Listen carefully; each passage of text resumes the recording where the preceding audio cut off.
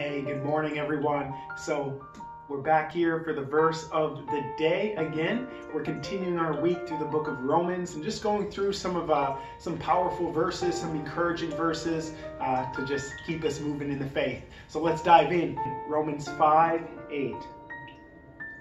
But God showed his great love for us by sending Christ to die for us while we were still sinners. Isn't that so beautiful? That's such a powerful verse. While we're yet sinners, Christ came and died for each and every one of us. So hey, be encouraged today. No matter what you've done in the past, no matter what regrets you might hold on to, know that God sent his son Jesus Christ to die for us while we were yet sinners.